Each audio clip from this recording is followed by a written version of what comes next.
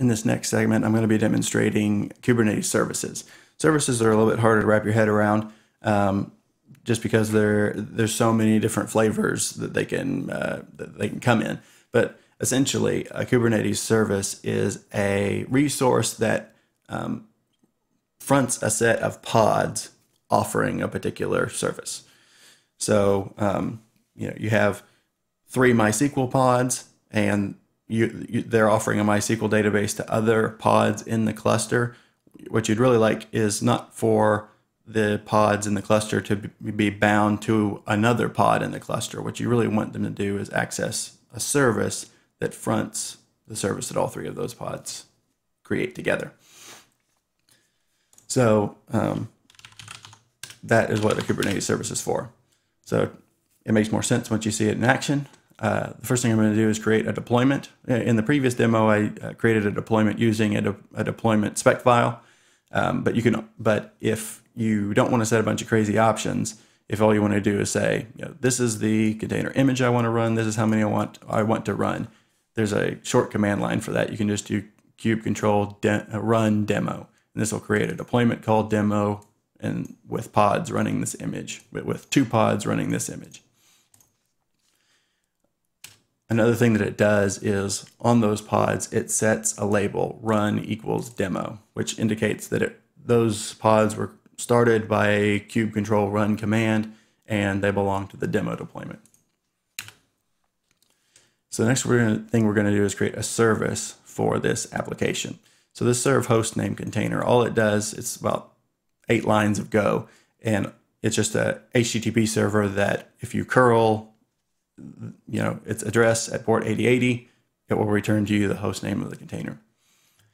So what we've got here is a service named demo, and then the spec is the service is going to be listening on port 80, and I'll go ahead and do this. It's going to be listening on this virtual IP address on port 8080. This virtual IP address is really just a key for IP tables rules to key off of, to route service traffic on the cluster. Back to the service spec, the target port is the port on the containers that this service is going to be connecting to on the back end. And then the label selector for the service is it's going to select all pods with the label run equals demo. That's how this service matches up with the pods created by this deployment. So if you look at the details of the service, we can see that the endpoints of the service are here, and these are the IP addresses of our 2 pods here.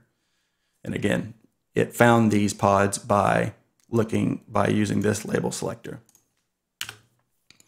So what I've got here is at the bottom, I'm starting up a pod in the cluster that is going to be curling. You can see that the name is resolvable here to that virtual IP, and then it's going to curl the service.